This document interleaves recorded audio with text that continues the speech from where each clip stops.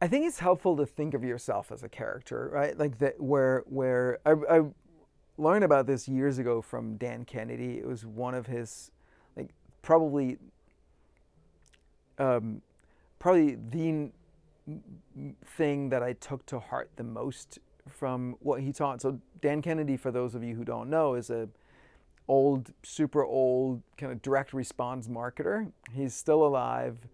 I think he lives in Arizona, as far, or maybe he lives in Ohio. I forget.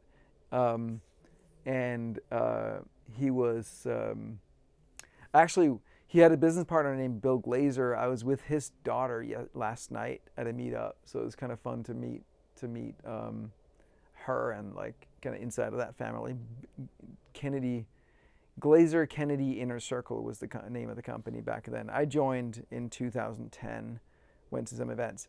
Anyway, so one of the things that Dan Kennedy talked about is how making yourself into a character that is based on you and is true, but is kind of an exaggeration of yourself, is a little bit more like you play into certain things, that's really helpful. And like saying this, I'm like, we need to do that more, honestly. And I actually have a document. Did I share that with you called Calvin the Character?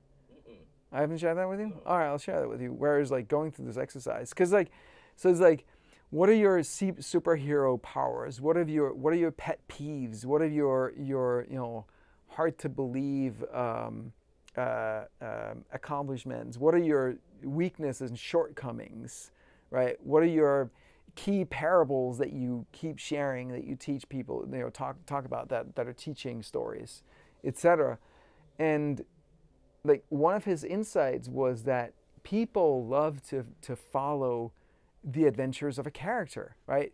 Series fiction where you have, Jack Ryan, for example, like is a fictional character, or Sherlock Holmes, fictional character, or what are some of those like the long running, like there's like 20, 30 books in a series with the same character, because people love to follow that shit, right? Even every TV show, like people just love following like what are they going to do next?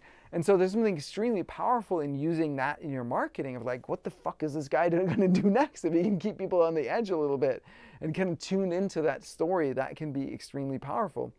And I think just showing up a little bit exaggerated in that way, where like, yeah, what you put out in public is not exactly who you are.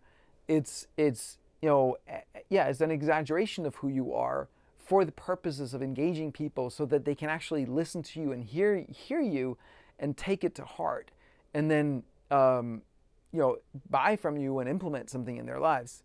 There's a big thing that happened a couple of weeks ago with a guy that calls himself the Liver King.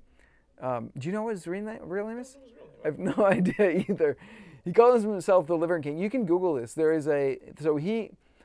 He has this supplement line where it's like organ stuff, so liver and I forget, like other organs is like that you can buy in pill form. And he's like, yeah, and I eat this raw liver and like raw egg yolks and whatnot. And then like if you look at his photos, he's like fucking strong, like nobody's business. And then a couple of weeks ago, it came out that he's doing steroids, right? He's doing hormone treatments and has been doing that for a few years. But yeah, he did a good job in this larger than life character. And I'm not saying you have to do it in the way that he is, but there is a point in playing a role, playing a character.